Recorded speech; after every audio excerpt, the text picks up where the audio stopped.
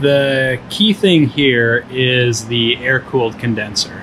And so this is what replaced the water. And the way this guy works is you're evaporating. So I got it running right now. I don't know if we can see it very well. But all these guys are running. Maybe you can get a better view of it here. And so each vessel is got a line, and we're running up to the condenser.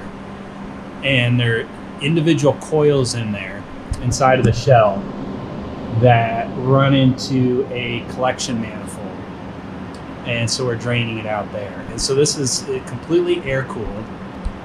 We've just got a filter here on the end, keep the coils clean, with about, it's like an 1800 CFM. So it's sort of doing double duty. It's ventilating the room as well as cooling the alcohol and condensing it.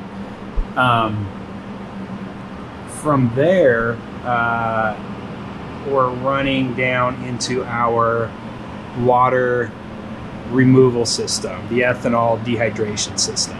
So this is another CRC Filters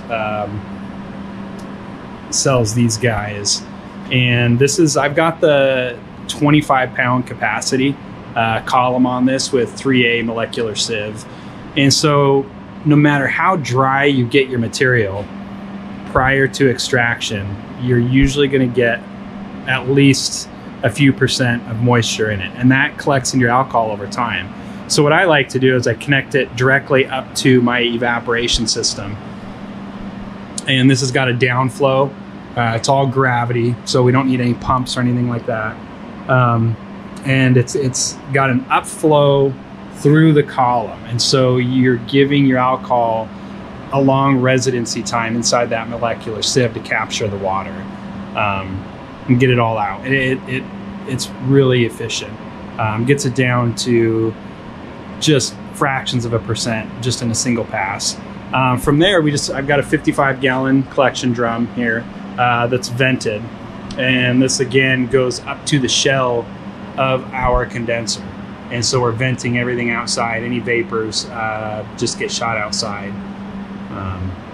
And so that's it. That's the system. No chillers, really inexpensive.